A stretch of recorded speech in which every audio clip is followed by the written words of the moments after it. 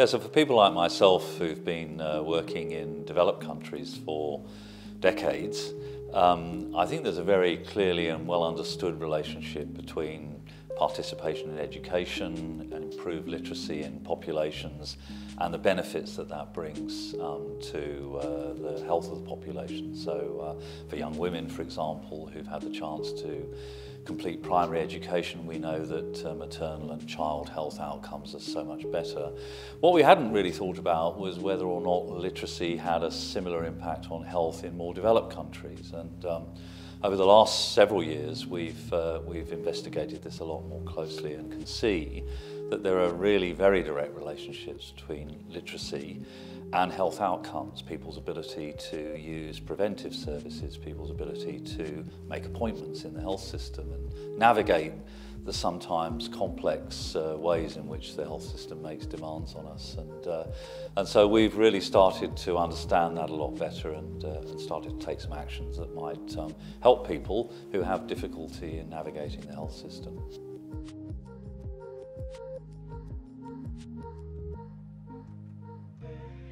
So people like me who've studied literacy over the years know that you can have a general set of skills in reading and writing and numeracy, but their importance is whether you can apply those skills in different situations. And the more able you are to use these skills to make decisions for yourself and for your family, then the better the outcome. And what we know is that a lot of people who in everyday life would be considered well educated, highly literate, still struggle because they become intimidated in a health context. They're confronted with unfamiliar words, they're probably anxious about their health condition, and so have difficulty with their health literacy. We actually have to do better, both to support people to become more confident in health situations, in making decisions about their health, and we also have to make adaptations to the health system so that the information people need is more accessible, easy to understand, and more easy for them to act on. And that's what health literacy is about.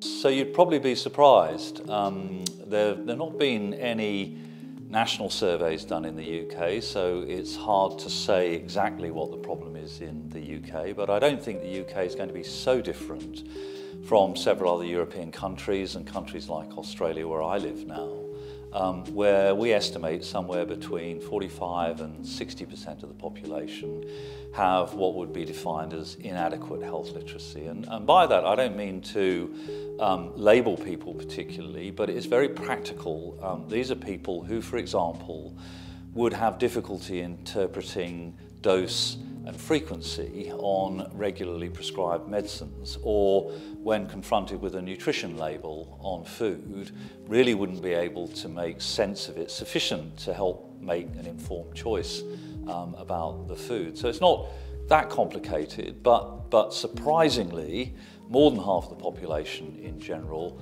have difficulty in making sense of these things that we think are pretty straightforward. So much more prevalent than you think, more prevalent among the older people in our population, more prevalent among poorer people in our populations, and more prevalent among people who don't have English as their first language, for example, as you might expect.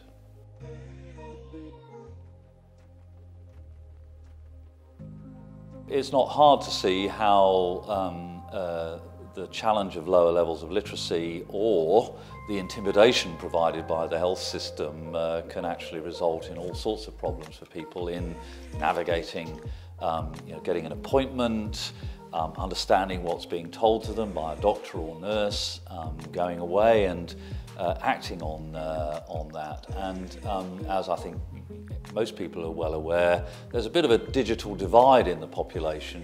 Again, it's partly age-related. Younger people are much more able to cope with digital information as provided in its many forms than older people. Regrettably, it's the older people who are less well and more likely to be using the healthcare system. So we have to be very mindful of the fact that while we're terribly enthusiastic to digitise the health system, that actually the main cohort of people who use the health system may be the least well equipped to actually manage that. That said, I have to observe that digitisation is really serving the health system very well. It's serving the professions within the health system, making more information more consistently available to the professional who may be caring for you, and that's really important. It's when we're asking a lot more of sick people using digital technology that starts to fall down a bit, and we just have to be very mindful of the populations that we're working with.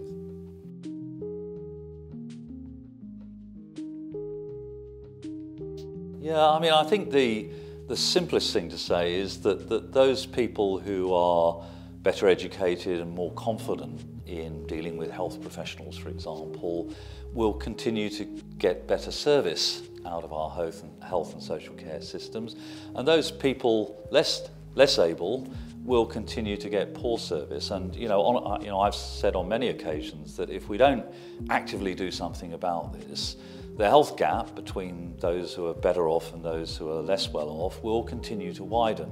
One practical thing that we can do to start to close the gap a bit more, and that's to make health information more easily accessible, easier to understand and easier to act on in the way in which we provide the information and we support people to take action.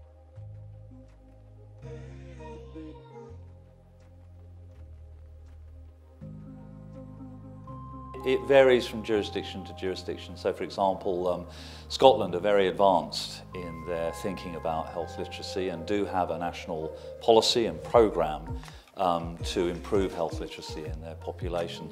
Situation in the other parts of the UK is highly variable. I think in all of the jurisdictions there's now an understanding that this matters. It matters especially in a healthcare system where we have a commitment to getting greater patient engagement and community engagement in healthcare decisions. So the idea of no decision about me without me is a great slogan, but it doesn't mean much if a person doesn't feel they're sufficiently well informed and doesn't have the confidence to actually engage in shared decision making about their health. So if that's our commitment, then we actually need to do quite a lot more to ensure that people are able to obtain the information that they need and to understand it better than many people can at the moment. And that requires active intervention, and it's not immediately clear